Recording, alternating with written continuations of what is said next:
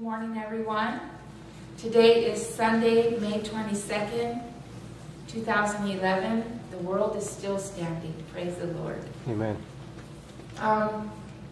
We knew it would, but false prophets have to be exposed.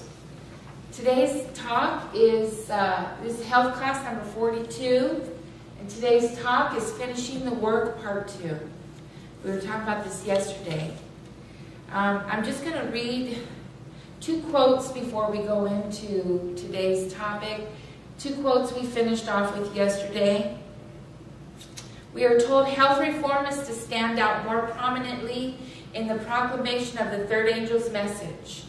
The principles of health reform are found in the Word of God. The gospel of health is to be firmly linked with the ministry of the Word. It is the Lord's design that the restoring influence of health reform shall be a part of the last great effort to proclaim the gospel message. Counsels on Diets and Foods, page 75, paragraph 3. Medical Ministry 39, paragraph 2 tells us, in no other line of the work, this is becoming one of my favorite quotes, is the truth to shine more brightly. What's that mean? That means it's the most important. It shines the brightest of all, right? In no other line of the work is the truth. Now, let's talk about line of the work. In other words, you have canvassing and colporteuring, and you have all different lines of work. We're not talking about as far as messages, although it is to come to the front. But in no other line of the work is the truth to shine more brightly than in the medical missionary work. This is a very important work. Okay, we're going to go on to today's topic, finishing the work part 2. Let none pass by little opportunities to look for larger work. You might do, so we're not to pass by little opportunities. So somebody gets an earache, you can give them the garlic and oil for their ear. Little opportunities. He that is faithful in that which is faithful also in much. If you're unfaithful in the least, you're going to be unfaithful in much. You might do successfully the small work, but fail utterly in attempting the larger work and fall into discouragement. It is by doing with your mind what you find to do that you will develop aptitude for larger work. It is by slighting the daily opportunities, by neglecting the little things right at hand, that so many become fruitless and withered. That was Ministry of Healing 153, paragraph 2. There is what we call the School of Experience, which is for today. Every day we have experiences. If we will work today in God's school and take everything that comes to us and as from the Lord, don't look for tomorrow, but look for what you can do today, right? Opportunities knocking every day. We are told in Ministry of Healing, page 153, paragraph 3 and paragraph 4, do not depend upon human aid. Look beyond human beings to the one appointed by God to bear our griefs, to carry our sorrows, and to supply our necessities. Take God at His word. Make a beginning wherever you find work to do. And move forward with unfaltering faith. It is faith in Christ's presence that gives strength and steadfastness. So believe His presence is there. Work with unselfish interest, with painstaking effort, with persevering energy. If we can find time to spend with our families and go on outings, we need to find time to do the Lord's work. Welcome whoever's here. Who's that? Oh, it's the missus. Okay. Welcome. In fields where the conditions are so objectionable and disheartening, this would be like going to India or Africa or somewhere, that many are unwilling to go to them, remarkable changes have been wrought by the efforts of self-sacrificing workers. Patiently and perseveringly they labor, not relying upon human power, but upon God and His grace sustain them. The amount of good thus accomplished will never be known in this world, but blessed results will be seen in the great hereafter. Hi. There are among us many young men and women who, if inducements were held out, would naturally be inclined to take several years' course of study to fit themselves for service. But will it pay? Time is short. Workers for Christ are needed everywhere. There should be 100 earnest, faithful laborers in home and in foreign fields. Do you think we have hundreds of laborers in Lancaster? No. And so our responsibility is when we learn this, we got to take it to the other Adventist churches. Okay? I know Brother Ron and Mabel, they're going to Mojave and talking to them about a lot of things. They were telling me this morning, this has to go. We have to build up laborers everywhere we are. I mean, even if there's only 12 of us, the disciples preach the gospel to the world with 12. Yes. Let me keep going. And foreign missions fields where now there is but one. The highways and byways are yet unworked. Urgent inducements should be held out to those who ought now to be engaged in work for the Master. Testimonies, Volume 8, page 229, paragraph 1. Young men and young women, gather a stock of knowledge. Gather a what? What does stock of knowledge mean? A lot. And where are we to gain this knowledge? What did we learn? Number one is the Bible, right? Spirit of Prophecy books. Do we stop there? No. That's right. Health books by our people of our faith, even some not of our faith.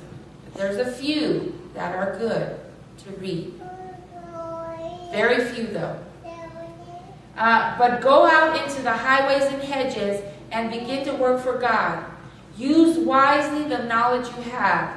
Exercise your ability with faithfulness, generously imparting the light that God gives you. Study how best to give to others peace and light and truth, and the many other rich blessings of heaven. Constantly improve. How often? What did we learn yesterday? Never come to a point where you think you know it all about this health message, right? We are always improving. And never feel, even someone with less knowledge than you, if they try to come and share something of the health message, don't feel you're superior, that you don't need to listen. Because we're told in Spirit of Prophecy, teachers who cannot be taught are not to be teachers. Right? Yes. Let's keep going. It says, listen to this, keep reaching higher and still higher. It is the ability to put to the task the powers of mind and body, ever keeping eternal realities in view, that is of value now. Seek the Lord more earnestly, that you may become more and more refined. Then you will have the very best diploma that anyone can have. You will have the endorsement of God. So what diploma do we want? The endorsement of God, right? Do you need a worldly diploma to do this work? No. No, absolutely not. That's Testimonies, Volume 7, page 281, paragraph 2. Gospel medical missionaries are needed now. You cannot afford to spend years in preparation. You know these colleges, 5 years, 7 years. Soon doors now open to the truth will be forever closed. Carry the message now. Do not wait, allowing the enemy to take possession of the fields now open before you. Let little companies go forth to do the work to which Christ appointed his disciples. Let what companies? Little. So, should we go by ourselves? No. No. Take at least one person with you. Let them labor as evangelists, scattering our publications and talking of the truth to those they meet. Let them pray for the sick, ministering to their necessities, not with drugs. So do we give a Tylenol to somebody with a headache? No. Absolutely not. But with nature's remedies and teaching them how to regain health and avoid disease. Testimonies, Volume 9, 172, paragraph 4. I have been instructed that in view of the trying nature of medical missionary work, those who desire to take up this line should first be thoroughly examined by competent physicians. So those who want to be students, doctors, nurses, they're supposed to be thoroughly examined by a physician to see if they have a strong mind to comprehend such intense study. Because I'll tell you, as a licensed vocational nurse, and that's under an LVN, and that's under a nurse practitioner, and that's under a doctor, it was intense work. You would go home, you would be at school for hours a day, you have to go to work, come home, take care of your kids, your family, and then read this much every day. So they want doctors to, so whenever somebody who wants to be a doctor, a nurse, they need to be examined to see if they mentally are capable. Okay, to ascertain whether or not they have the strength necessary to endure the course of study through which they must pass in the training school. That's Medical Ministry 83.4, and this is paragraph 5. If they are not able to carry a line of mental work covering a period of 2, 3, or 5 years, but then we just read, we're not supposed to be going to school that many years. 5 years is a long time today. As the case may be, they should be told this and counseled to spend their summer vacations in working in the open air. These are people who don't have strong minds to do a lot of book work. If unable to stand the strain of constant schoolwork, they should be counseled to spend much of their time in outdoor work and to study books by themselves. See, they could be self-educated, right? If they are careful to exercise sufficiently, the brain will be clear to grasp the subjects that they study alone, and their progress will be rapid. So what's the key to good study habits? Exercise, sunlight, air. That's right. Exercise in the open air. We're told as many hours as we study, that's how many hours we should be out in the open air. Because it gives a balance of body and mind. Let them endeavor to treat the sick as they have opportunity, putting into practice the theory that they gained from the study of books. And Wildwood is 2-year school maximum. So for those who can't do a lot of years, that's a really good school to send our young people to. When they're 18, 19, getting out of homeschool, maybe 17. I don't know if I think Wildwood does accept some 17 years old on exception. But you do not have to go to school for years. You can educate yourself. If you're going to do a physician or nurse's work, you have to be licensed by the state, right? We want to obey the laws of the land. But even in training for that, we are not to put our young people into schools. This is very important to listen to. We are not to put our young people into schools where all of this error being taught today is taught, even in Adventist schools. Many kids who've been brought up in the truth, brought up in present truth, are sent to places like Andrews University and Oakwood College, by the way, which they're having T.D. Jakes, who opposes the Sabbath, who opposes this message. They're going to have him there teaching the students at a conference they're having on how to bring more people into the church. When we send our kids to these colleges, a lot of the kids leave God and don't come back no more, and the parents don't understand why. It's because by beholding, we become changed. Those schools are places where there's so much corruption. There is good work being done by some faithful few.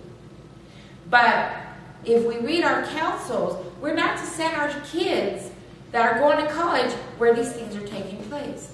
This is not what we're supposed to do, because what we're doing is we're putting them, how's the saying go? We're taking a chance with them. Okay, let's see. But praise the Lord for those faithful teachers who are trying to make a difference. Now, here's the thing. We send our students, our children, our young ones to these schools for years. They spend these years studying, then they come out, and they've only been taught errors in terms of treating the sick. Meaning they've been taught medication, right? In our Adventist schools, right? Mm-hmm. Loma Linda, that's what they're doing today, right? They'll learn a lot of good things such as anatomy, physiology, nursing skills, but they will have to be re-educated regarding how to treat the sick, and they will have wasted several years in doing this. And I just want to share with everyone listening, I wasn't going to say anything, But when you listen to this, don't call Berkeley University to let them know. I'm sure they probably know, but you can go on YouTube. I'll give you the links. And you can type in anatomy, you can type in physiology, you can type in chemistry, you can type in microbiology, you can type in biology 1, biology 2, anatomy lab, physiology lab, and you'll get all the lectures, complete lectures for an entire semester from 2007. And the professor lady, which I love her, she's so good. She has 3 boards this size, one after the other. And when she finishes writing here, she goes to the next one, the next one. She writes everything she says, and she tells you whatever's on the test is only coming from what she writes, which means the education we get from watching is what they learned on their test. She was a professor at Harvard University for the nurses and doctors there for the anatomy and physiology. Who would like to be trained by a professor from Harvard and get a free education? And that's why I say be careful who you tell, because we don't want them to remove these videos. So for those who want education in anatomy and physiology, and chemistry and biology, it's on YouTube. And we should utilize all that we can. And I have a notebook, and I'm on class 2 or 3 of anatomy. And I've taken basic anatomy and physiology, but now I'm taking the university level from a professor from Harvard. So I say praise the Lord that that is available to us. So take advantage of it. Isn't that a blessing? They'll learn a lot of good things such as anatomy, physiology, nursing skills, but they will have to be re-educated regarding how to treat the sick, and they will have wasted several years in doing this. We need to know where we are living in terms of Earth's last hour and ask God where He wants us to be and where He wants us to send our children. We are living in a time where for most, we can no longer be spending many years in studying. Pray to God for how long you are to stay in school and ask yourself, are you going to come out in debt? That's the key. We're not to be in debt when we come out of these schools. And Wildwood has a program where if you cannot afford to pay, they have a work furlough program. You work 6 months, you school 6 months. You work 12 months, you school 12 months. Isn't that wonderful? But they only allow so many people, and their school is January and July. And because I've been mentioning this on YouTube, lots of people are jumping on it. They're getting more people to come and inquire. And I'm not saying it's all due to what we're saying on the video, but people are taking an interest. And if I didn't have children, I would have been there already.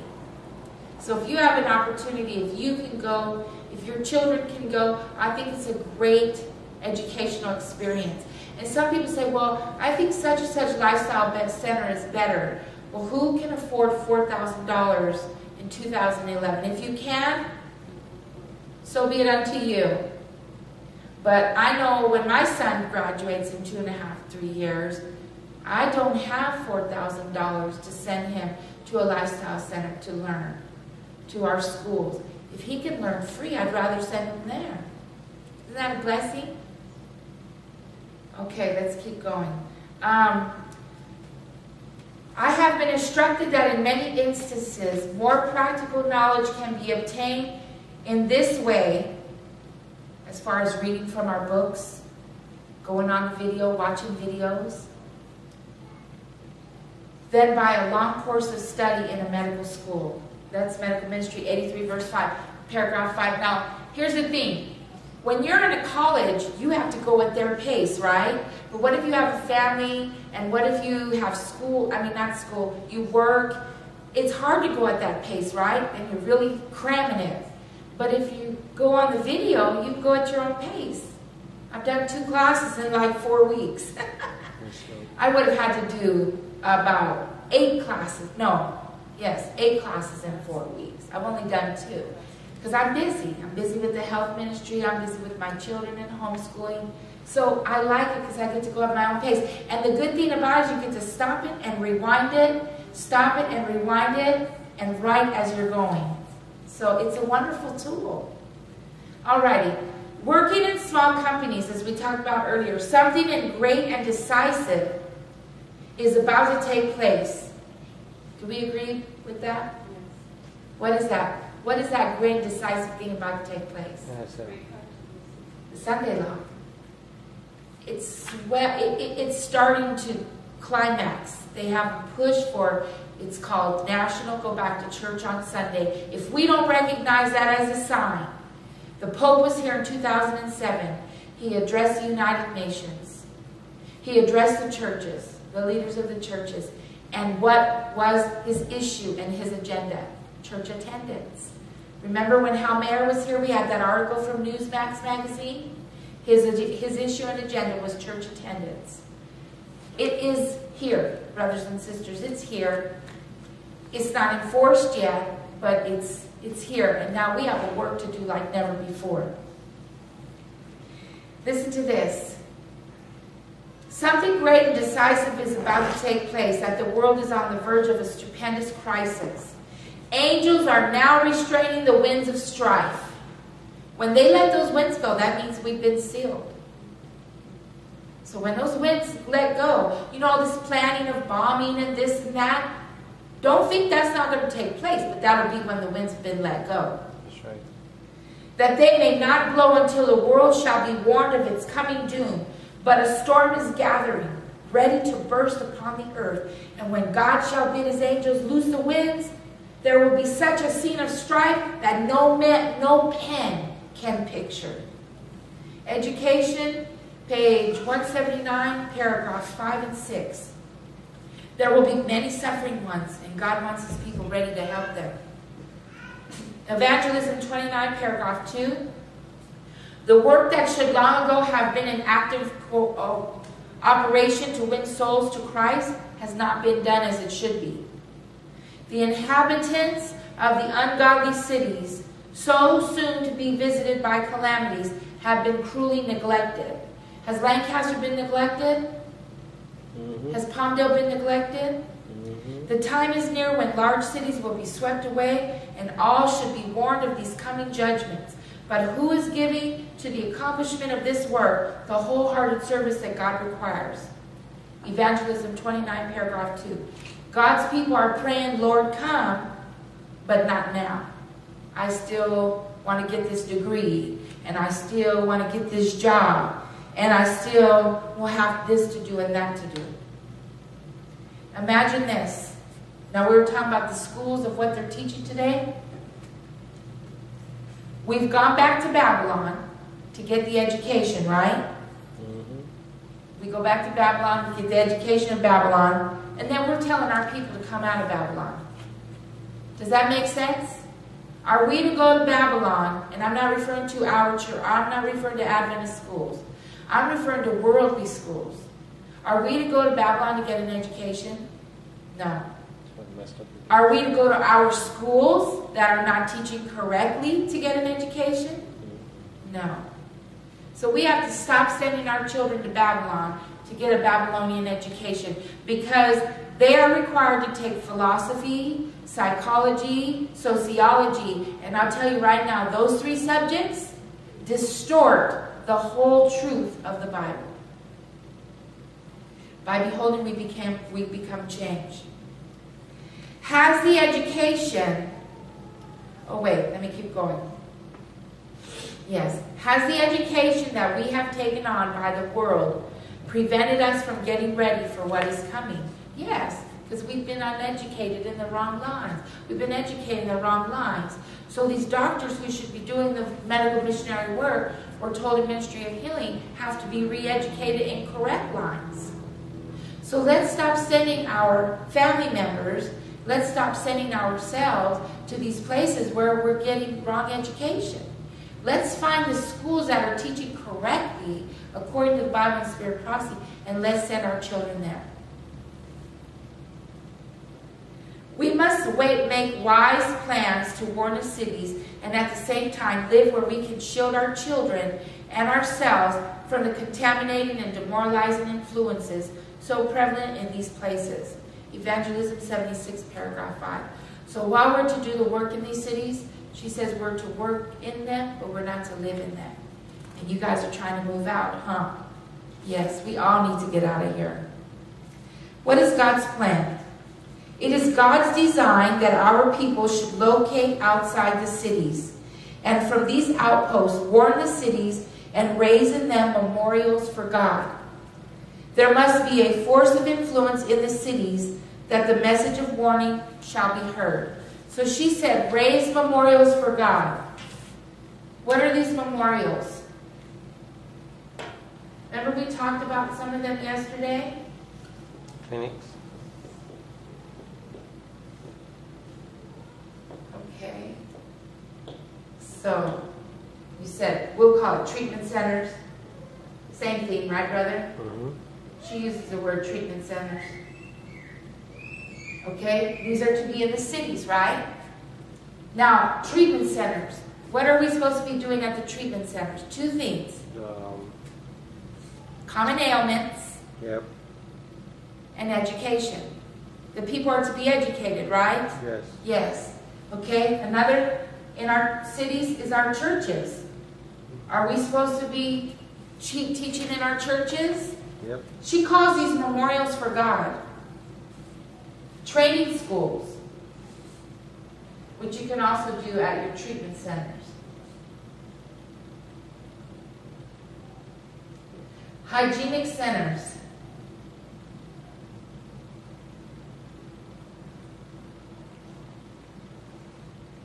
Health food stores. Restaurants. Right? Mm-hmm. These are to be in the cities. Now, are they to be large or small? Small. They're to be small, on a very small scale. And where should our sanitariums and lifestyle centers be? In country. They should be outside the cities. The treatment centers are just a place for them to get for common ailments. But when they have sickness and disease, they need to go to the lifestyle centers. These are to be in the cities. We are to work the cities, but we're really not supposed to be living in them. We need to be earnestly praying for guidance as to when our time to leave and for God to open those doors. And let me ask you a question. When Jerusalem surrounded the first time, that was the sign to leave the cities, right? Yes. If you read, see, Country Living is a very deceptive book, and I'll tell you why. Sister White did not write a book called Country Living. She wrote the contents of Country Living, but they have taken her quotes and put them in an order that is not chronological. So in the beginning you'll read get out of the cities, and at the end you'll read it's time in the future to get out of cities. So when people read that book, they think the time to get out is future. But she said in her day, the time had already come to leave the cities. And that time was when this country was attempting to pass the Sunday law and enforce it. That was the sign when Jerusalem first surrounded. That was a sign to God's people, get out of the cities. Right. Then the second time, could they get out? No. No, it was too late. So when this Sunday law is enforced again, it will be too late. We must get out now. And as the door opens and God presents the opportunity, we are not to hesitate, but we are to move. And brother, I know you guys moved from a big city to come up here, right? Yeah. And then this city got bigger. Yeah, and that's what she says. Move from the big cities to smaller areas. And like Seth's family, when Cain's family was moving where Seth and them lived, they got up and moved. So that's what we need to be doing, right? Amen. Let's keep going. What kind of work should we not be doing? An individual work. We should not go out by ourselves, and we should not be in work for ourselves with this work. Who did we say yesterday it should be connected with? One of the churches. The church. One of the churches. Just like there's a brother in Tennessee, and he's a Present Truth, Historic SDA, however you want to call it. And he's now working with Brother Sheldon Flemings. Because Sheldon Flemings wants to lead the people that come to his centers to a church that is teaching present truth. He doesn't want to send them to a church where there's a whole bunch of craziness and chaos, where the people are not being fed. Do you know we are told in our churches, we are never to call the church Babylon. Okay? But we are counseled. Take our young men and women as far away from our churches so that they will not be affected by the corrupting influences that is going on. If you're single and the Lord leads you there to be an example and to be a leader at these churches, that's fine. But if you have children and there's corruption and wickedness and our standards are being brought low, you need to find a church that's not doing that. We have a responsibility of what we allow our children to see and not see and hear and not hear. But it is not our job to tell people, well, come out of that SDA church. But that's not our work to do. God is doing a tremendous work with many people in these churches. You know that, right? Mm-hmm. There's young brothers and sisters all over the U.S., young people coming out of Oakwood College and standing up, preaching messages like you would never believe. Welcome. Let's keep going. The formation of small companies as a basis of Christian effort has been presented to me by one who cannot err. Who's the one who cannot err? Christ. Amen. And she capitalized one, meaning him. If there is a large number in the church, we have a pretty good sized church. Yesterday, there's a lot of people here, huh? I counted, it was like 65 seats filled up. It says, if there is a large number in the church, let the members be formed into small companies to work not only for the church members, but for unbelievers. If in one place there are only 2 or 3 who know the truth, so what if you're in a small church and there's only 2 or 3 who know the health message? Let them form themselves into a band of workers. Can you imagine a band of workers out of 2 and 3 people? When I think of band, I think of many. She says a band of workers can start with 2 or 3. Why? Do you have a Bible verse for that? Where 2 or 3 are gathered in my name, there I am in the midst of them. That's a promise of Jesus, right? Does he ever say 1? Are we to work by ourselves? No. 2 or 3, minimum. We're to be at least 2 people. So when you go knocking on doors, should you be by yourself? No. When I go knocking on doors in my neighborhood, I take my son. He's not an adult, but I believe the Lord will bless. It's 2 of us. And he loves the missionary work. Amen. Let them keep their bond of union unbroken. So this health ministry that we've started, this health committee, it should be what? Unbroken. Pressing together in love and unity, encouraging one another to advance, each gaining courage and strength from the assistance of the others. Before I go on, I wanted to read 2 quotes you guys missed earlier.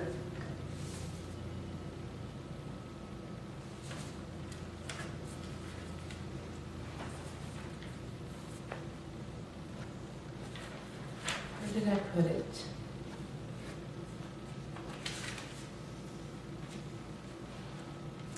Here it is. Councils on Diets and Foods, page 75, paragraph 3. Health reform is to stand out more prominently in the proclamation of the third angel's message. The second one is medical ministry, 39, paragraph 2. In no other line of the work is the truth to shine more brightly than in the medical missionary work. In no other line of the work is the truth to shine what? Then what? The medical missionary work. That's a powerful quote. So for those who are trying to put it back here, she says it needs to come to the very front. She says the forefront. Amen. Okay, let's keep going. Let there be, that last quote I read is Testimony 7, page 21, paragraph 4. Let there be in every church well-organized companies of workers to labor in the vicinity of that church. Well-organized companies. And that's what we've been doing going out in the community. And this health fair is for the community of the church. Right? And we're doing well-organized labors. We're having training, one-on-one training. And we're going to have a training next Saturday night and then the following Saturday night. So please come, because we need everyone here. We want this to be professional. Let me ask you guys a question. When we do the work for the Lord, should we do our best? Or should we be sloppy and haphazard? Best.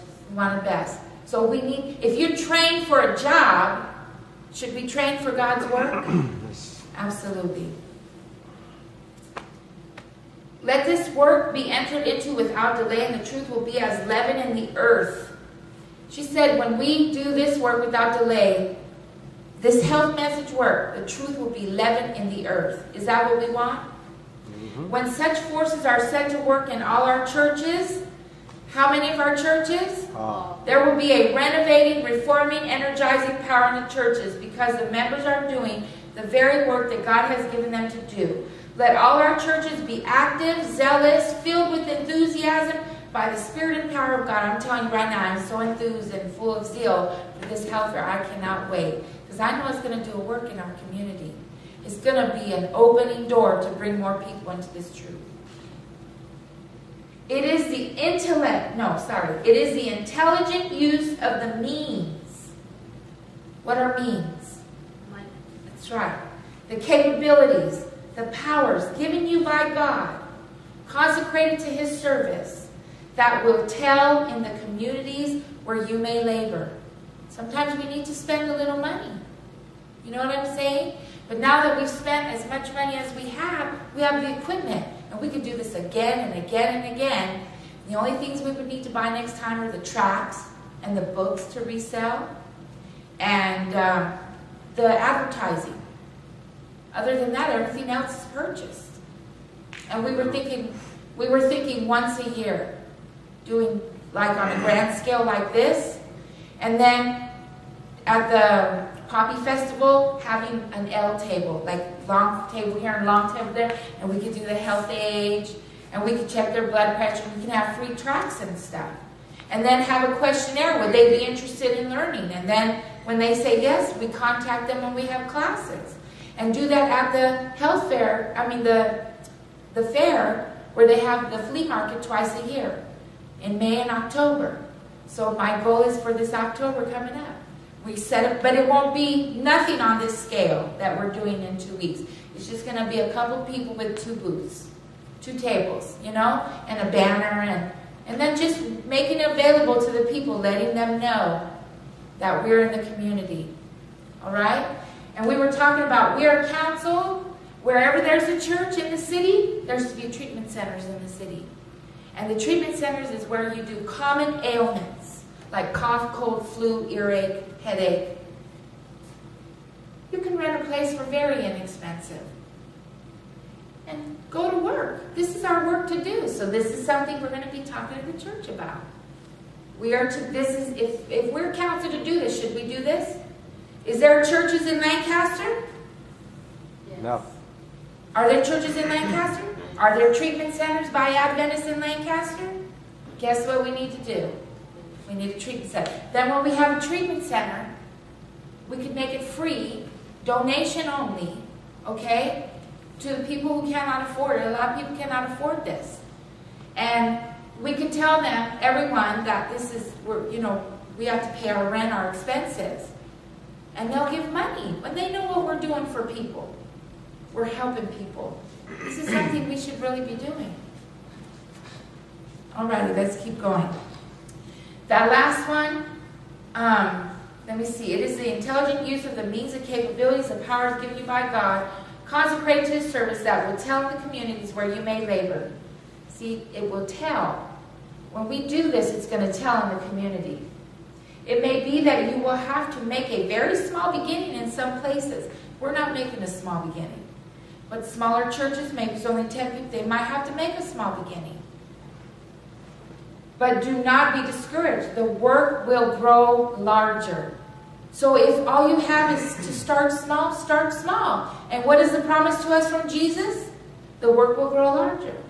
Well, for Ministry 107, paragraph 2, this next one is meant for Ministry 300. Now is the opportune time to work the cities. When? Now. Now. For we must reach the people there. As a people, we have been in danger of centering too many important interests in one place.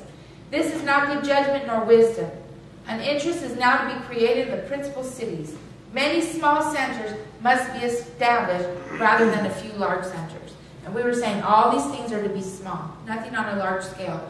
And the lifestyle centers are to be where? Never Country.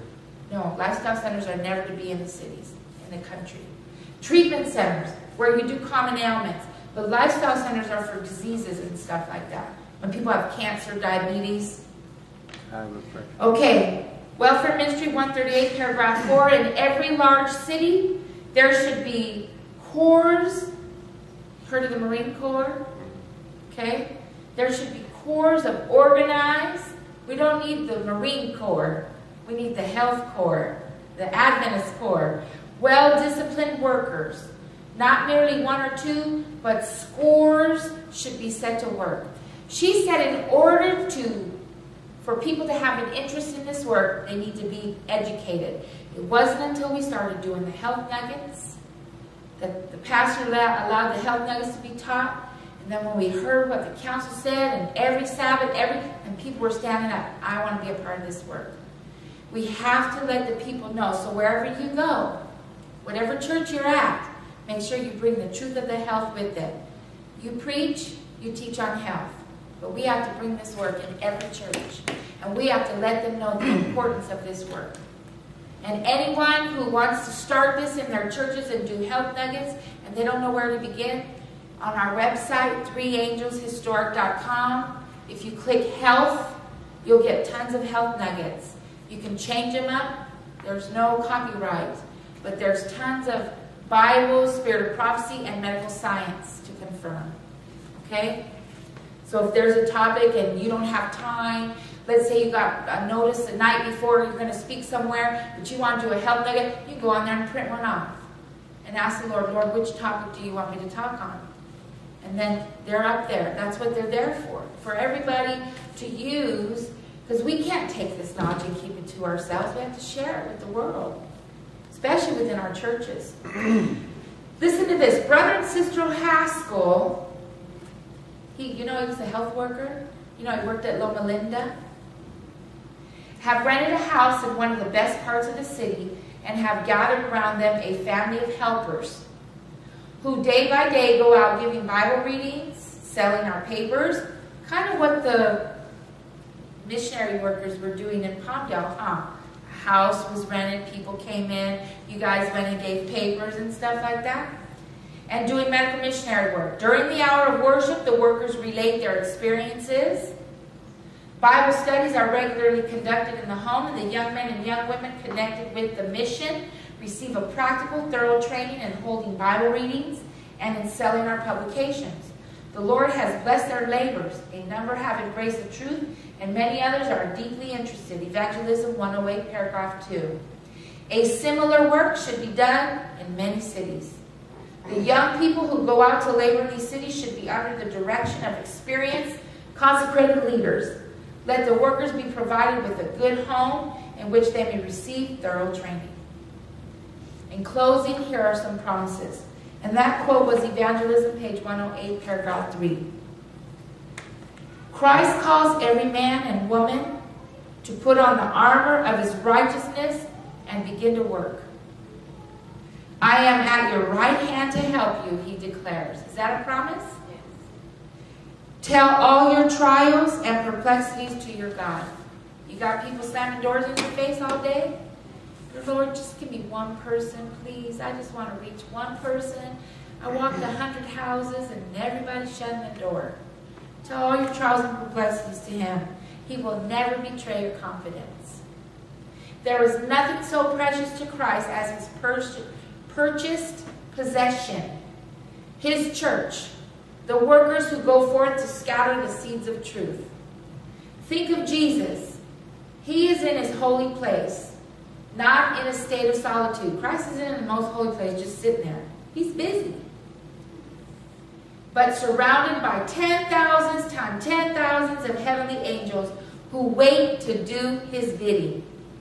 And he bids them go and work for the weakest saint who puts his trust in God. Isn't that something? When we go out and do this work, Jesus tells these thousands and thousands of angels, go help this person. Go help them in their work. Angels are helping us in our work.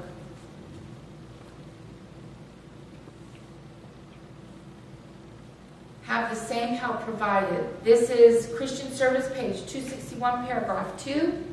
And on page 261, paragraph 3, we are told workers for Christ are never to think, much less to speak, of failure in their work. So should we go around, man, nobody answered their door today? No, that's just speaking negativity. Never speak that out loud. The Lord Jesus is our efficiency in all things. His Spirit is to be our inspiration. What should be our inspiration? His Spirit. The fact that we have the Holy Spirit with us wherever we go. And doesn't the Bible say if we ask, He'll give it? Amen. And as we place ourselves in His hands to be channels of light, our means of doing good will never be exhausted. We may draw upon His fullness and receive of that grace which has no limit. Christ Object Lessons, page 197, paragraphs 1 and 2, and then we're finished. If you are in communion with Christ, if you are what? In communion with Christ. So what's the key here? Prayer. Prayer. Communion with Christ. Not only prayer. When communion, are you supposed to just listen? No. You're supposed to talk. Because you know how some people say, oh, all you do is talk and you never listen. We have to do both. Communication is listening and talking. Knowing when to listen and knowing when to speak. And we know we're to pray 3 times a day at least. In the morning, consecrated on our knees. If you are in communion with Christ, you will place His estimate upon every human being. You will feel for others. The reason why we're not doing this work, this is an obvious reason. Because we're not in communion with Christ. Because if we were, every one of us would be out there doing this work. You will feel for others the same deep love that Christ has felt for you. Oh, it makes me want to cry. Then you will be able to win, not drive, to attract, not repulse. Those for whom He died. We don't want to force our religion on people. None would ever have been brought back to God if Christ had not made a personal effort for them. He chased me. I met someone in a nightclub who chased me all over this valley for miles because they wanted my phone number. Because they thought I was, back in the day I was in the world and they wanted to get to know me. We wound up never getting serious. We became friends. And a couple years later, he became a Seventh-day Adventist and gave me a book called National Sunday Law. He chased me through the valley. I did not want to be bothered with this person. But he chased me. And it wasn't for us to date. We didn't date. It was to become friends because God knew he was going to become an Adventist. And probably of all the people I knew, he would probably be the one who could have caused me to read a book more than anybody else. But when I look at that, God chased me. He wanted me, because I'm like, did I make myself come in this message? No. I was in the world partying, having a good time. Well, I wasn't really having a good time. I was miserable. But I thought I was having a good time. You get what I'm saying? That's how much He loved me. It is by this personal work that we can rescue souls. When you see those who are going down to death, when we see those going down to what? Death. So we just say, oh, my loved one's dying. What should be our responsibility? If they're not saved, we should be at their bedside, right? Talking to them about Jesus, telling them His love for them, telling them how He died for them and that they do not want to die being lost. They could have a deathbed confession, right? We can rescue souls. When you see those who are going down to death, you will not rest in quiet indifference and ease. The greater their sin and the deeper their misery, the more earnest and tender will be your efforts for their recovery. You will discern the need of those who are suffering, who have been sinning against God, and who are oppressed with a burden of guilt. Your heart will go out in sympathy for them, and you will reach out to them a helping hand. In the arms of your faith, and love, you will bring them to Christ. No repulsing, no forcing. In love, you will watch over and encourage them, and your sympathy and confidence will make it hard for them to fall from their steadfastness. In this work, all the angels of heaven are ready to cooperate with you.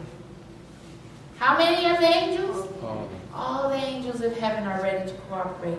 All the resources of heaven are at the command of those who are seeking to save the lost. So what if you don't have money? We started off at this church several years back with just a few couple people, Brother Ron? They were meeting in a little itty-bitty, run-down mobile home recreation center with a little heater because it was freezing in the wintertime. I remember there'd be like 6, 8 people, and now look at our church today. Why? Because they stepped out in faith. And now we're having the resources coming in. God is a provider. He's making the ways. Angels will help you to reach the most careless and the most hardened. And what are we told is the number one way that will soften and subdue the heart? Telling the Lord Jesus. What is the work that we are told is the number one way that will soften and subdue the heart? Medical missionary. It's the medical missionary work.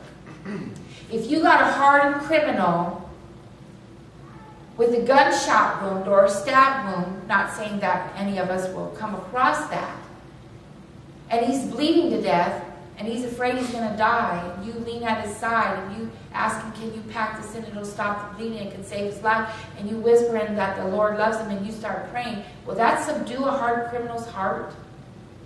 It could, right? Or should we say, oh, let him die, he's a criminal. He just robbed that bank. She said, hardened criminal. Most hardened. And one is brought back to God, all heaven is made glad. How many people do the angels rejoice over? One sinner that repented. So if you reach 100 houses and only one is receptive, be excited. Praise the Lord. Thank you, Jesus. Don't cry over the 99. Praise over that one. Don't weep over the half-empty glass. Praise the Lord for the half-full glass. You get what I'm saying? Don't look at outward appearances and discouragements and coincidence, not coincidences. What's the word I'm looking for? It starts with the C. Circumstances. Circumstances. Thank you. It slipped my mind. Don't look at outward circumstances. Know that you have all the angels at your calling and bidding. When one is brought back to God, all heaven is made glad. Seraphs and cherubs. What's a seraph and what's a cherub? Which one has 6 wings and which one has 4? Seraph have 6. Cherubs have 4. Okay, very good. They touch their golden harps and sing praises to God and the Lamb for their mercy and loving kindness to the children of men. Isn't that beautiful? That's our work. That was Christ Object Lessons, pages 197, paragraphs 1 and 2. We have 2 more classes next week, and we're done. But we're not done with our health work. We're going to continue classes for the people out there. We're going to continue our health nuggets here. We're going to be doing PowerPoint presentations. We're going to start bringing these people in and teaching them. And remember, if you missed classes, they're on the website. Please watch them. And we learned yesterday, no matter how much we learn regarding the health message, we are never to come to a point. No matter how many schools we've been educated in, no matter how many videos we've watched, no matter how many sermons we've heard on this subject, she said we are never to get to the point where we think that we know it all in this message. We're to continue learning day by day. Because knowing what I know, and having studied this for 20 years, I may have, when I go and listen to someone present this message, I may know 90% of what they're sharing, but there's always that stuff I never heard. There's always something new we learn. And my grandma used to tell me this saying every day, you learn something new every day. And I have to say my grandma was right. I'm always learning. So never let's get ourselves to a point where we think we know it all. And we are told that we cannot be teachers if we cannot be taught. Never think because your expertise in this subject or you've read a lot, if someone who's only been in a year comes to you and tries to share with you, don't ever let pride get in the way of you listening. Make sure what they bring is from the Bible and Spirit of prophecy. But we should never get to a point where we think we know it all. Does anybody have any questions or comments? No questions or comments? What was the last paragraph you read? Christ Object Lessons, page 197, paragraphs 1 and 2. And this will be sent to you.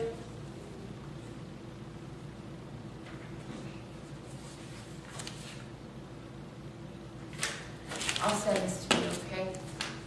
Yes, brother, you have a question? I just wanted to say that quote that you read about the medical missionary work being the most, was going to shine the most brightest in truth. It's simply because we have to recognize that if you're not healthy, there's no way that you can receive the spiritual blessings that God wants to give you. So if we restore people physically, they're more capable of receiving the spiritual blessings. That's right. The reason why. Because we have to be transformed by the what? Renewing of our mind. Renewing of our mind. If we're putting junk in, junk's going to come out, like Sister Sandy Martin said yesterday. We got to remove the junk so the mind is clear. And she says, then we will understand these truths. And she said that we have to be converted in errors regarding eating, drinking, and dressing in order for the heart to be prepared to receive these truths. So all while these are very important, if the heart is not prepared to receive it, this is going to fall on deaf ears. You get it? That's why the health message is so important. And before Christ did his ministry, what did he do for 40 days? Fast. Now we're told we don't have to do the fast Christ did. He did the fast for us. But it just shows you how important diet is regarding the spiritual warfare. Before Christ entered his ministry, he fasted. We still have a fast to do though. Yes. And she says, remember we did I did a health nugget one Sabbath on the health message in the sanctuary. Our fast today, she says, is to abstain from the things that are harmful to our health. Amen. That's our fast. Amen? We don't have to fast for 40 days. Praise the Lord. Amen. Amen. Okay, Brother Justin, would you pray for us? We're going to just kneel where we are.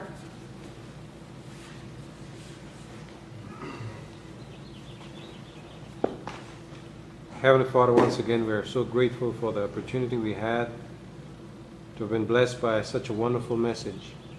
We ask, dear Lord, and we know that in our finite mind we are not capable of adhering to these truths. But we're grateful for the Comforter, the Holy Spirit, who you promised you will send to guide us. And so we call upon him now to help us and to fortify us, to strengthen us, that we may be capable, dear Lord, of executing these beautiful and wonderful truths that have been revealed to us. We truly ask that you'll help us to practice the information that has been given us, dear Lord, that we may be able not only to talk of it in a theoretical way, dear Lord, but to actually speak from it from an experimental point of view. For this we ask in Jesus' name. I ask that you continue to bless Sister Guardo, continue to strengthen her, dear Lord. Be with the health team. Move upon the hearts of the individuals who will be working at the various tables, dear Lord. Help us to truly understand that we're about to be used in a mighty way. In Jesus' name I pray. Amen.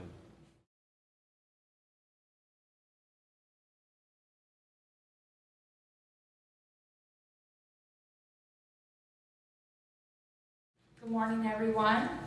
Today is Sunday, May 22nd, 2011. The world is still standing. Praise the Lord. Amen. We knew it would, but false prophets have to be exposed. Today's talk is this health class number 42, and today's talk is finishing the work part 2. We were talking about this yesterday. I'm just going to read 2 quotes before we go into today's topic. 2 quotes we finished off with yesterday. We are told health reform is to stand out more prominently in the proclamation of the third angel's message. The principles of health reform are found in the Word of God. The gospel of health is to be firmly linked with the ministry of the Word. It is the Lord's design that the restoring influence of health reform shall be a part of the last great effort to proclaim the gospel message. Counsels on Diets and Foods, page 75, paragraph 3. Medical Ministry 39, paragraph 2 tells us, in no other line of the work, this is becoming one of my favorite quotes, is the truth to shine more brightly. What's that mean? That means it's the most important. It shines the brightest of all, right? In no other line of the work is the truth. Now, let's talk about line of the work.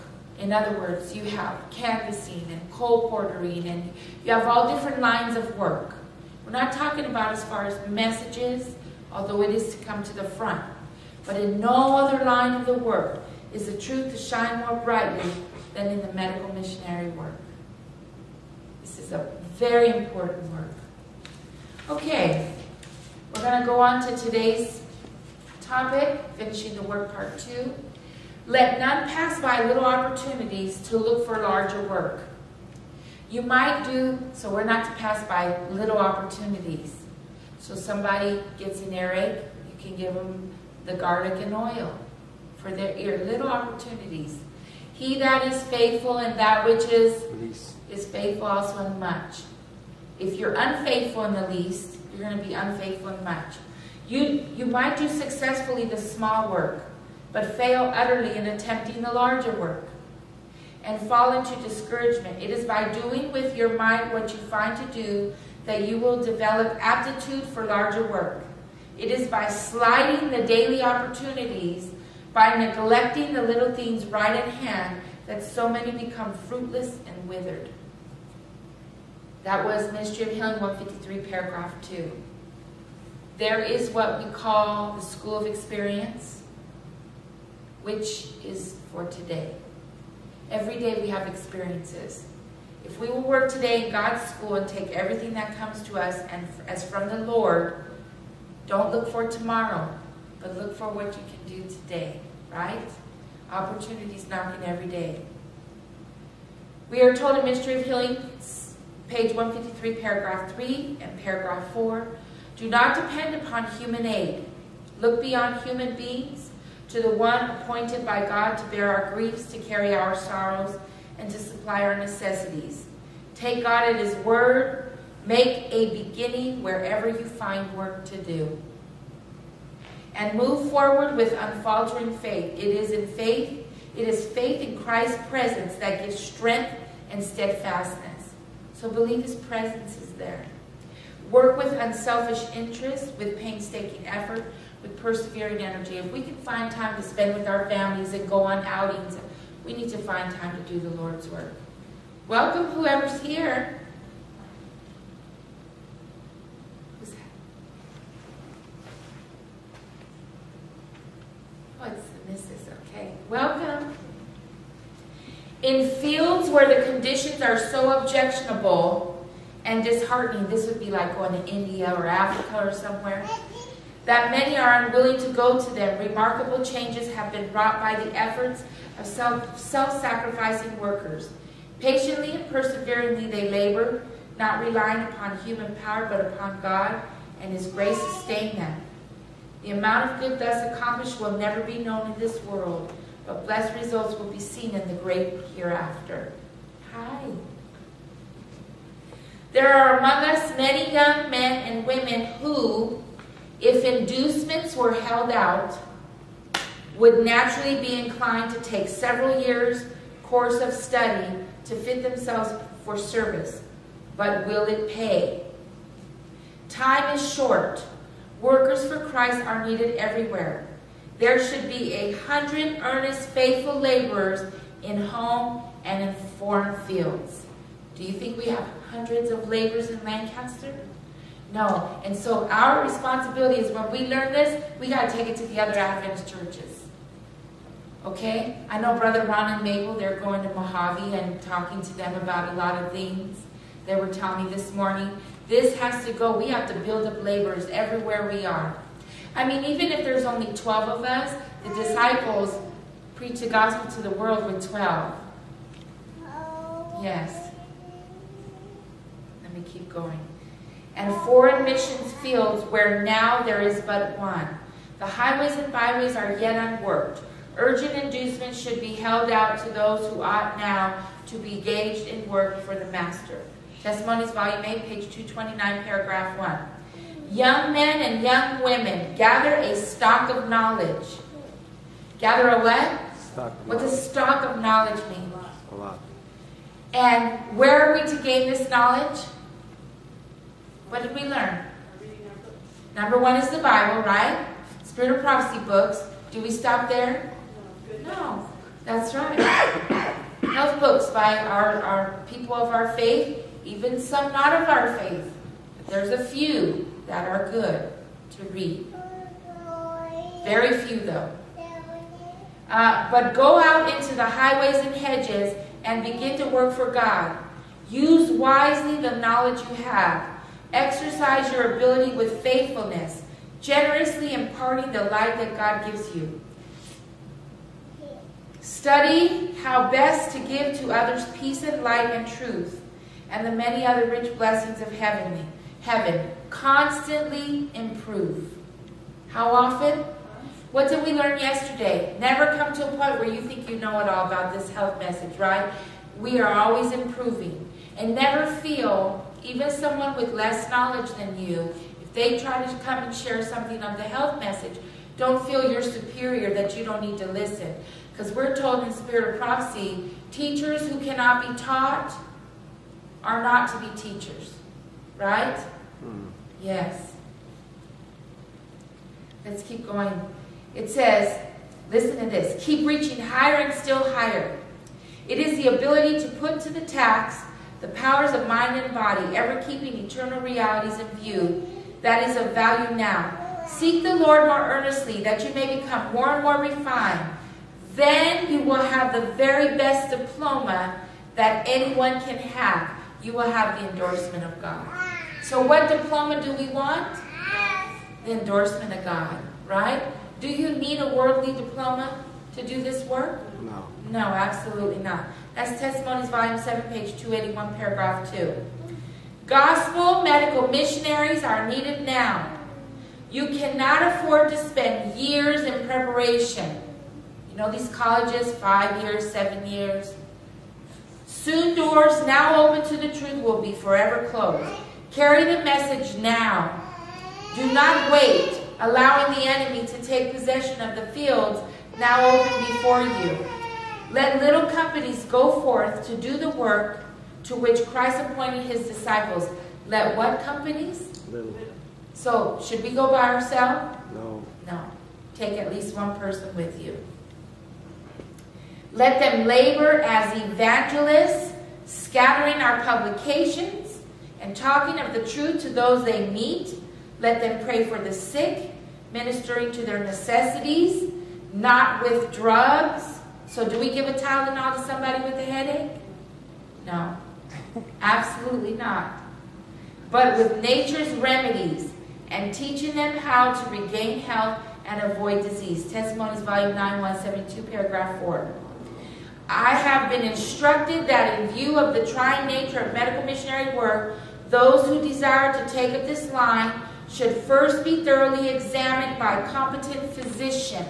So those who want to be students, doctors, nurses, they're supposed to be thoroughly examined by a physician to see if they have a strong mind to comprehend such intense study. Because I'll tell you, as a licensed vocational nurse, and that's under an LVN, and that's under a nurse practitioner, and that's under a doctor, it was intense work.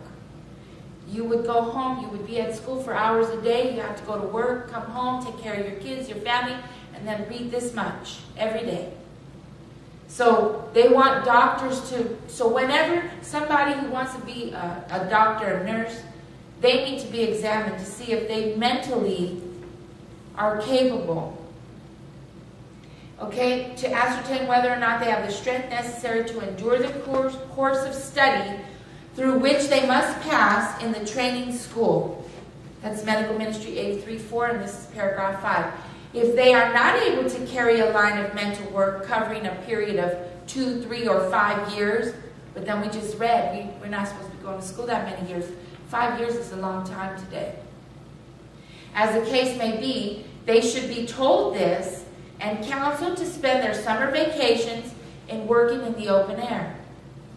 These are people who don't have strong minds to do a lot of book work. If unable to stand the strain of constant schoolwork, they should be counseled to spend much of their time in outdoor work and to study books by themselves. See, they could be self-educated, right? If they are careful to exercise sufficiently, the brain will be clear to grasp the subjects that they study alone, and their progress will be rapid. So what's the key to good study habits? Exercise, sunlight, air. That's right. Exercise in the open air. We're told as many hours as we study, that's how many hours we should be out in the open air. Because it gives a balance of body and mind. Let them endeavor to treat the sick as they have opportunity, putting into practice the theory that they gained from the study of books. And Wildwood is 2-year school maximum. So for those who can't do a lot of years, that's a really good school to send our young people to. When they're 18, 19, getting out of homeschool, maybe 17. I don't know if I think Wildwood does accept some 17 years old on exception. But you do not have to go to school for years. You can educate yourself. If you're going to do a physician or nurse's work, you have to be licensed by the state, right? We want to obey the laws of the land. But even in training for that, we are not to put our young people into schools. This is very important to listen to. We are not to put our young people into schools where all of this error being taught today is taught, even in Adventist schools. Many kids who've been brought up in the truth, brought up in present truth, are sent to places like Andrews University and Oakwood College, by the way, which they're having T.D. Jakes, who opposes the Sabbath, who opposes this message. They're going to have him there teaching the students at a conference they're having on how to bring more people into the church. When we send our kids to these colleges, a lot of the kids leave God and don't come back no more, and the parents don't understand why. It's because by beholding we become changed. Those schools are places where there's so much corruption. There is good work being done by some faithful few. But if we read our counsels, we're not to send our kids that are going to college where these things are taking place. This is not what we're supposed to do, because what we're doing is we're putting them, how's the saying go? We're taking a chance with them. Okay, let's see. But praise the Lord for those faithful teachers who are trying to make a difference. Now, here's the thing. We send our students, our children, our young ones to these schools for years. They spend these years studying, then they come out, and they've only been taught errors in terms of treating the sick. Meaning they've been taught medication, right? In our Adventist schools, right? Mm-hmm. Loma Linda, that's what they're doing today, right? They'll learn a lot of good things such as anatomy, physiology, nursing skills, but they will have to be re-educated regarding how to treat the sick, and they will have wasted several years in doing this. And I just want to share with everyone listening, I wasn't going to say anything, but when you listen to this, don't call Berkeley University to let them know. I'm sure they probably know, but you can go on YouTube. I'll give you the links.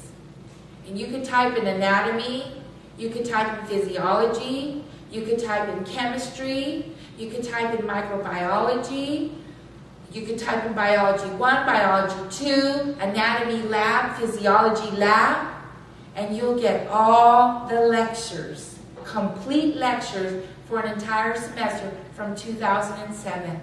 And the professor lady, which I love her, she's so good. She has 3 boards this size, one after the other. And when she finishes writing here, she goes to the next one, the next one. She writes everything she says, and she tells you whatever's on the test is only coming from what she writes, which means the education we get from watching is what they learned on their tests. She was a professor at Harvard University for the nurses and doctors there for the anatomy and physiology. Who would like to be trained by a professor from Harvard and get a free education? And that's why I say be careful who you tell, because we don't want them to remove these videos. So for those who want education in anatomy and physiology, in chemistry and biology, it's on YouTube. And we should utilize all that we can. And I have a notebook, and I'm on class 2 or 3 of anatomy. And I've taken basic anatomy and physiology, but now I'm taking the university level from a professor from Harvard. So I say praise the Lord that that is available to us. So take advantage of it. Isn't that a blessing? They'll learn a lot of good things such as anatomy, physiology, nursing skills, but they will have to be re-educated regarding how to treat the sick, and they will have wasted several years in doing this. We need to know where we are living in terms of Earth's last hour and ask God where He wants us to be and where He wants us to send our children. We are living in a time where for most, we can no longer be spending many years in studying. Pray to God for how long you are to stay in school and ask yourself, are you going to come out in debt? That's the key. We're not to be in debt when we come out of these schools. And Wildwood has a program where if you cannot afford to pay, they have a work furlough program. You work 6 months, you school 6 months. You work 12 months, you school 12 months. Isn't that wonderful? But they only allow so many people, and their school is January and July. And because I've been mentioning this on YouTube, lots of people are jumping on it. They're getting more people to come and inquire. And I'm not saying it's all due to what we're saying on the video, but people are taking an interest. And if I didn't have children, I would have been there already. So if you have an opportunity, if you can go, if your children can go, I think it's a great educational experience. And some people say, well, I think such and such lifestyle center is better. Well, who can afford $4,000 in 2011? If you can, so be it unto you. But I know when my son graduates in 2.5, 3 years, I don't have $4,000 to send him to a lifestyle center to learn, to our schools. If he can learn free, I'd rather send him there. Isn't that a blessing? Okay, let's keep going. I have been instructed that in many instances, more practical knowledge can be obtained in this way, as far as reading from our books, going on video, watching videos, than by a long course of study in a medical school. That's Medical Ministry 83, verse 5, paragraph 5. Now, here's the thing. When you're in a college, you have to go at their pace, right? But what if you have a family, and what if you have school, not school, you work? It's hard to go at that pace, right? And you're really cramming it. But if you go on the video, you can go at your own pace. I've done 2 classes in like 4 weeks. I would have had to do about 8 classes. 8 classes in 4 weeks. I've only done 2. Because I'm busy. I'm busy with the health ministry. I'm busy with my children and homeschooling. So I like it because I get to go at my own pace. And the good thing about it is you get to stop it and rewind it, stop it and rewind it, and write as you're going. So it's a wonderful tool. Alrighty. Working in small companies, as we talked about earlier, something great and decisive is about to take place. Do we agree with that? What is that? What is that great and decisive thing about to take place? The Sunday law. It's starting to climax. They have a push for, it's called National Go Back to Church on Sunday. If we don't recognize that as a sign, the Pope was here in 2007. He addressed the United Nations. He addressed the churches, the leaders of the churches, and what was his issue and his agenda? Church attendance. Remember when Hal Mayer was here, we had that article from Newsmax magazine? His issue and agenda was church attendance. It is here, brothers and sisters. It's here. It's not enforced yet, but it's here. And now we have a work to do like never before. Listen to this. Something great and decisive is about to take place, that the world is on the verge of a stupendous crisis. Angels are now restraining the winds of strife. When they let those winds go, that means we've been sealed. So when those winds let go, you know, all this planning of bombing and this and that, don't think that's not going to take place, but that'll be when the winds have been let go. That's right. That they may not blow until the world shall be warned of its coming doom. But a storm is gathering, ready to burst upon the earth. And when God shall bid his angels loose the winds, there will be such a scene of strife that no pen can picture. Education, page 179, paragraphs 5 and 6. There will be many suffering ones, and God wants his people ready to help them. Evangelism 29, paragraph 2. The work that should long ago have been an active operation to win souls to Christ has not been done as it should be. The inhabitants of the ungodly cities, so soon to be visited by calamities, have been cruelly neglected.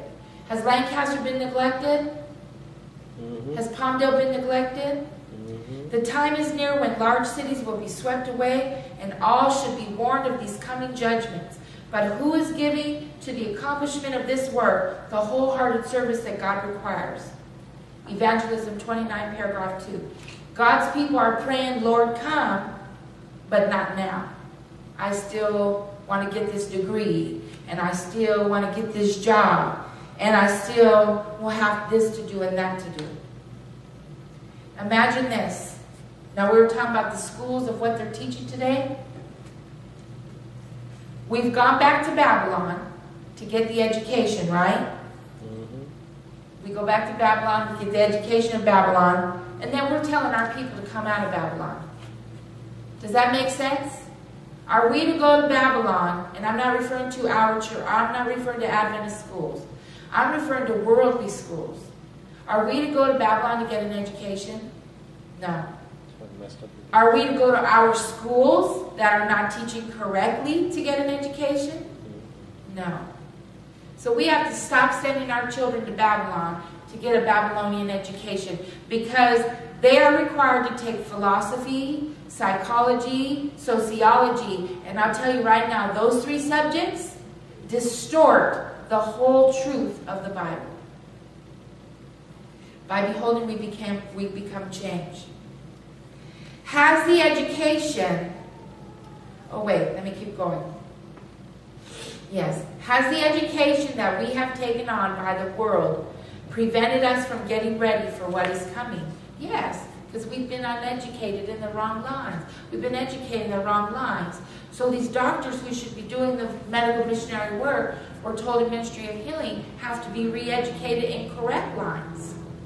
So let's stop sending our family members, let's stop sending ourselves to these places where we're getting wrong education.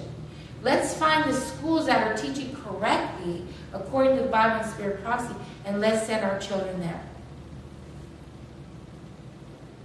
We must make wise plans to warn the cities, and at the same time live where we can shield our children and ourselves from the contaminating and demoralizing influences so prevalent in these places. Evangelism 76, paragraph 5. So while we're to do the work in these cities, she says we're to work in them, but we're not to live in them. And you guys are trying to move out, huh? Yes, we all need to get out of here. What is God's plan? It is God's design that our people should locate outside the cities, and from these outposts warn the cities and raise in them memorials for God. There must be a force of influence in the cities that the message of warning shall be heard. So she said, raise memorials for God. What are these memorials? Remember we talked about some of them yesterday? Clinics. Okay. So, you said, we'll call it treatment centers. Same thing, right, brother? Mm-hmm. She uses the word treatment centers. Okay? These are to be in the cities, right? Now, treatment centers. What are we supposed to be doing at the treatment centers? Two things. Common ailments. Yep. And education. The people are to be educated, right? Yes. Yes. Okay? Another in our cities is our churches. Are we supposed to be teaching in our churches? Yep. She calls these memorials for God. Training schools, which you can also do at your treatment centers. Hygienic centers.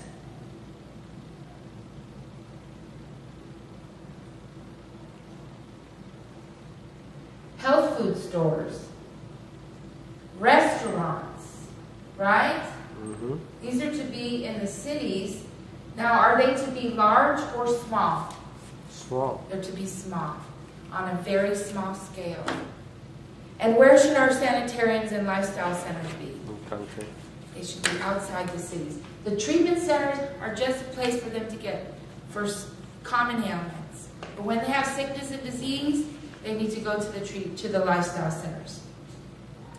These are to be in the cities. We are to work the cities, but we're really not supposed to be living in them. We need to be earnestly praying for guidance as to when our time to leave and for God to open those doors. And let me ask you a question. When Jerusalem surrounded the first time, that was the sign to leave the cities, right? Yes. If you read, see, Country Living is a very deceptive book, and I'll tell you why. Sister White did not write a book called Country Living. She wrote the contents of Country Living, but they have taken her quotes and put them in an order that is not chronological. So in the beginning you'll read get out of cities, and at the end you'll read it's time in the future to get out of cities. So when people read that book, they think the time to get out is future. But she said in her day, the time had already come to leave the cities. And that time was when this country was attempting to pass the Sunday law and enforce it. That was the sign when Jerusalem first surrounded. That was a sign to God's people, get out of cities. Right. Then the second time, could they get out? No. No, it was too late. So when this Sunday law is enforced again, it will be too late. We must get out now. And as the door opens and God presents the opportunity, we are not to hesitate, but we are to move. And brother, I know you guys moved from a big city to come up here, right? Yeah. And then this city got bigger. Yeah, and that's what she says. Move from the big cities to smaller areas. And like Seth's family, when Cain's family was moving where Seth and them lived, they got up and moved. So that's what we need to be doing, right? Amen. Let's keep going. What kind of work should we not be doing? An individual work. We should not go out by ourselves, and we should not be in work for ourselves with this work. Who did we say yesterday it should be connected with? One of the churches. The church. One of the churches. Just like there's a brother in Tennessee, and he's a Present Truth, Historic SDA, however you want to call it. And he's now working with Brother Sheldon Flemings. Because Sheldon Flemings wants to lead the people that come to his centers to a church that is teaching present truth. He doesn't want to send them to a church where there's a whole bunch of craziness and chaos, where the people are not being fed. Do you know we are told in our churches, we are never to call the church Babylon. Okay? But we are counseled. Take our young men and women as far away from our churches so that they will not be affected by the corrupting influences that is going on. If you're single and the Lord leads you there to be an example and to be a leader at these churches, that's fine. But if you have children and there's corruption and wickedness and our standards are being brought low, you need to find a church that's not doing that. We have a responsibility of what we allow our children to see and not see, and hear and not hear. But it is not our job to tell people, well, come out of that SDA church. But that's not our work to do. God is doing a tremendous work with many people in these churches. You know that, right?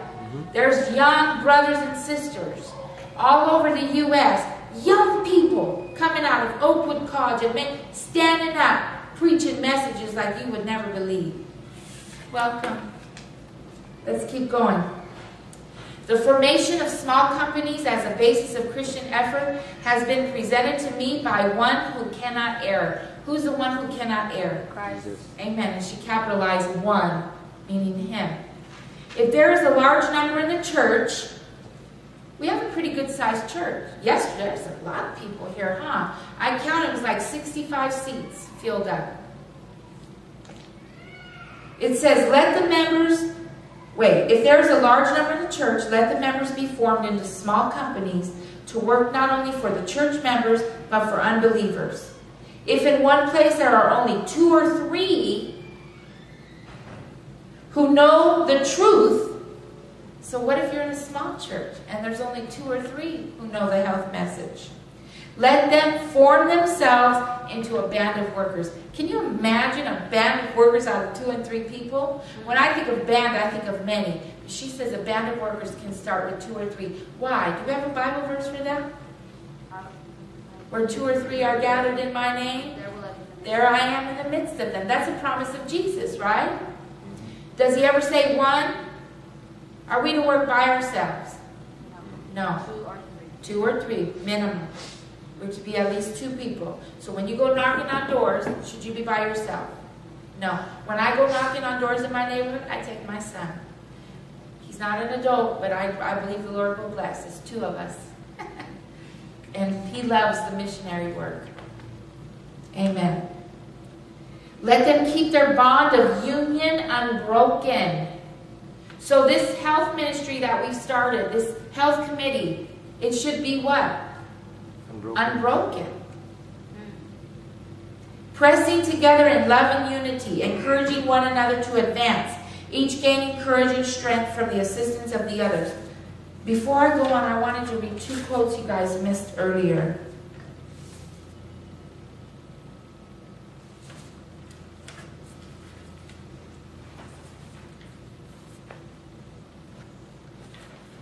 Where did I put it?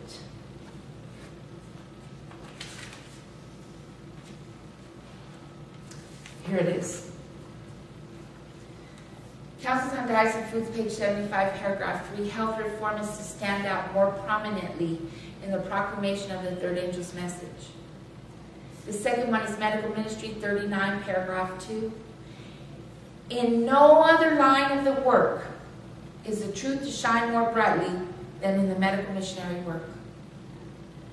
In no other line of the work is the truth to shine what? More. Than what? The medical missionary work. That's a powerful quote. So for those who are trying to put it back here, she says it needs to come to the very front. She says the forefront. Amen. Okay, let's keep going. Let there be, that last quote I read is Testimony 7, page 21, paragraph 4. Let there be in every church well-organized companies of workers to labor in the vicinity of that church. Well-organized companies. And that's what we've been doing going out in the community. And this health fair is for the community of the church. Right? And we're doing well-organized labors. We're having training, one-on-one training. And we're going to have a training next Saturday night and then the following Saturday night. So please come, because we need everyone here. We want this to be professional. Let me ask you guys a question. When we do the work for the Lord, should we do our best? Or should we be sloppy and haphazard? Best. We want the best. So we need, if you're trained for a job, should we train for God's work? Yes. Absolutely. Let this work be entered into without delay, and the truth will be as leaven in the earth. She said, when we do this work without delay, this health message work, the truth will be leaven in the earth. Is that what we want? Mm-hmm. When such forces are set to work in all our churches, How many of our churches? All. There will be a renovating, reforming, energizing power in the churches because the members are doing the very work that God has given them to do. Let all our churches be active, zealous, filled with enthusiasm by the Spirit and power of God. I'm telling you right now, I'm so enthused and full of zeal for this health fair. I cannot wait because I know it's going to do a work in our community. It's going to be an opening door to bring more people into this truth. It is the it is the intelligent use of the means. What are means? Money. That's right. The capabilities, the powers given you by God, consecrated to His service, that will tell in the communities where you may labor. Sometimes we need to spend a little money. You know what I'm saying? But now that we've spent as much money as we have the equipment. And we could do this again and again and again. The only things we would need to buy next time are the tracts and the books to resell and the advertising. Other than that, everything else is purchased. And we were thinking once a year, doing like on a grand scale like this, and then at the Poppy Festival, having an L table, like long table here and long table there, and we could do the health age, and we could check their blood pressure, we can have free tracts and stuff. And then have a questionnaire, would they be interested in learning? And then when they say yes, we contact them when we have classes.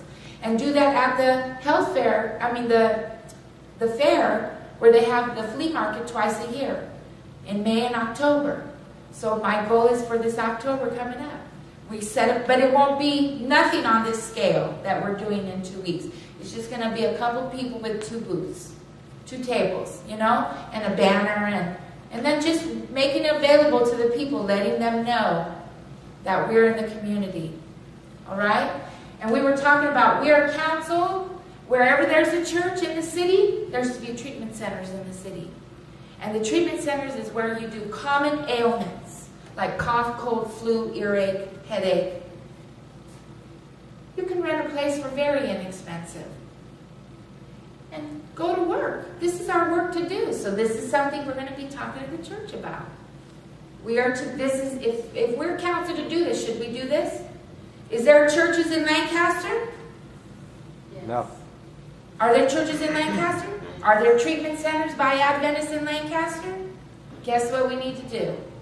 We need a treatment center. Then when we have a treatment center, we could make it free, donation only, okay, to the people who cannot afford it. A lot of people cannot afford this.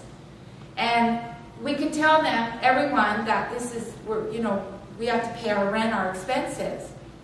And they'll give money when they know what we're doing for people. We're helping people. This is something we should really be doing. Alrighty, let's keep going. That last one, let me see. It is the intelligent use of the means and capabilities and powers given you by God, consecrated to His service, that will tell in the communities where you may labor. See, it will tell. When we do this, it's going to tell in the community. It may be that you will have to make a very small beginning in some places. We're not making a small beginning. But smaller churches, maybe it's only 10 people, they might have to make a small beginning. But do not be discouraged. The work will grow larger. So if all you have is to start small, start small. And what is the promise to us from Jesus? The work will grow larger. Welfare Ministry 107, paragraph 2. This next one is Medical Ministry 300. Now is the opportune time to work the cities. When? Now. Now. For we must reach the people there. As a people, we have been in danger of centering too many important interests in one place. This is not good judgment nor wisdom. An interest is now to be created in the principal cities. Many small centers must be established rather than a few large centers. And we were saying all these things are to be small, nothing on a large scale. And the lifestyle centers are to be where? Never. Country. No, lifestyle centers are never to be in the cities, in the country. Treatment centers, where you do common ailments.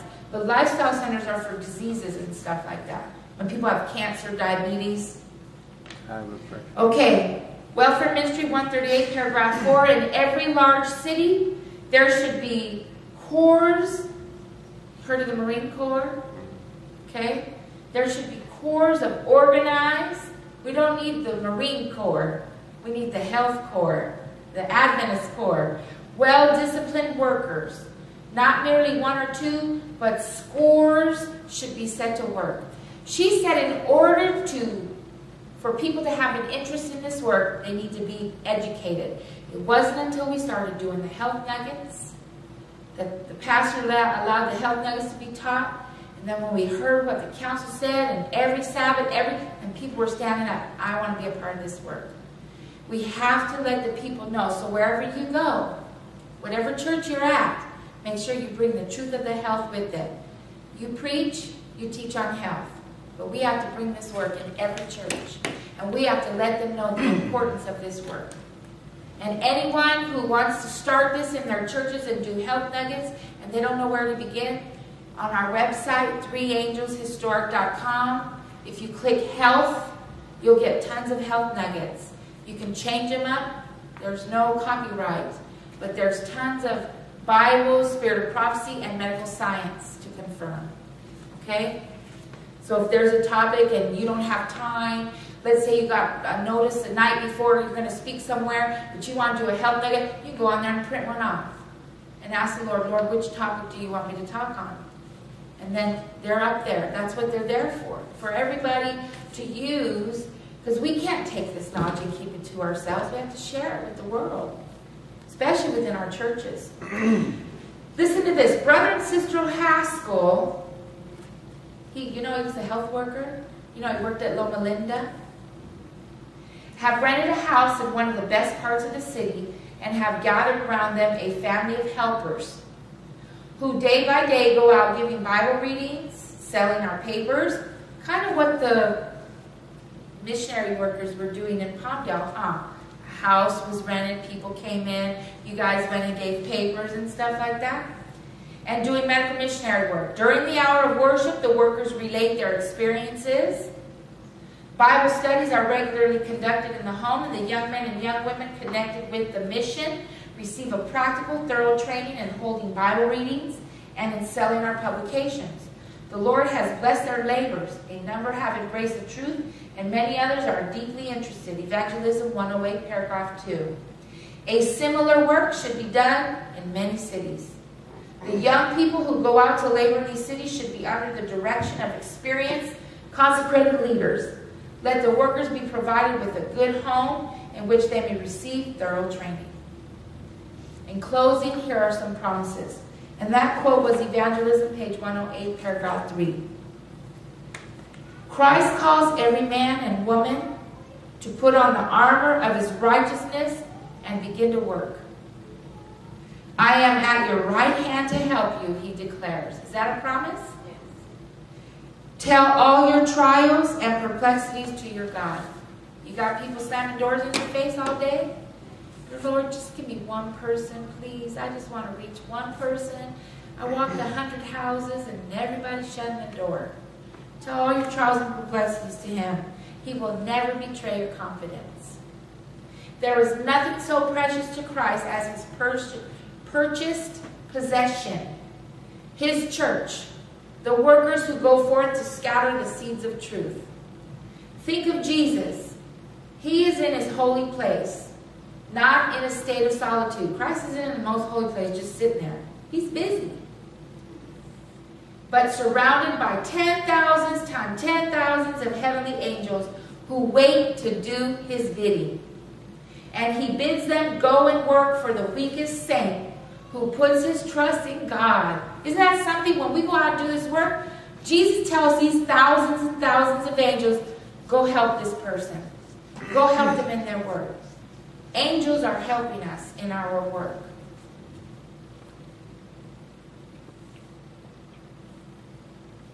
Have the same help provided. This is Christian Service, page 261, paragraph 2. And on page 261, paragraph 3, we are told workers for Christ are never to think, much less to speak, of failure in their work. So should we go around, man, nobody answered their door today? No, that's just speaking negativity. Never speak that out loud. The Lord Jesus is our efficiency in all things. His Spirit is to be our inspiration. What should be our inspiration? His Spirit. The fact that we have the Holy Spirit with us wherever we go. And doesn't the Bible say if we ask, He'll give it? Amen. And as we place ourselves in His hands to be channels of light, our means of doing good will never be exhausted. We may draw upon His fullness and receive of that grace which has no limit. Christ Object Lessons, page 197, paragraphs 1 and 2, and then we're finished. If you are in communion with Christ, if you are what? In communion with Christ. So what's the key here? Prayer. Prayer. Communion with Christ. Not only prayer. When communion, are you supposed to just listen? No. You're supposed to talk. Because you know how some people say, oh, all you do is talk and you never listen. We have to do both. Communication is listening and talking. Knowing when to listen and knowing when to speak. And we know we're to pray 3 times a day at least. In the morning, consecrated on our knees. If you are in communion with Christ, you will place His estimate upon every human being.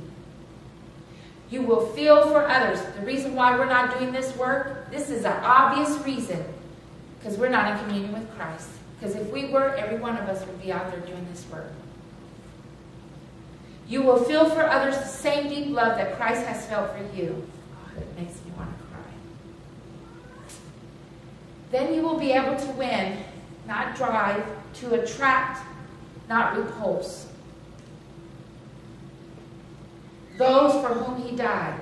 We don't want to force our religion on people. None would ever have been brought back to God if Christ had not made a personal effort for them. He chased me. I met someone in a nightclub who chased me all over this valley for miles because they wanted my phone number. Because they thought I was, back in the day I was in the world and they wanted to get to know me. We wound up never getting serious. We became friends. And a couple years later, he became a Seventh-day Adventist and gave me a book called National Sunday Law. He chased me through the valley. I did not want to be bothered with this person.